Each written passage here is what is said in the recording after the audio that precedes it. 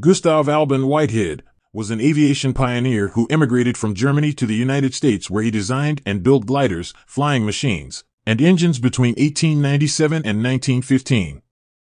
Controversy surrounds published accounts and Whitehead's own claims that he flew a powered machine successfully several times in 1901 and 1902, predating the first flights by the Wright brothers in 1903.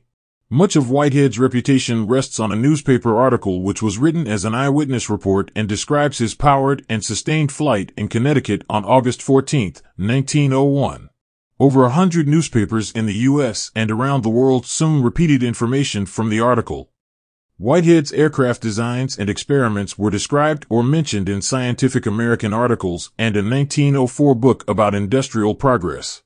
His public profile faded after about 1915, and he died in relative obscurity in 1927.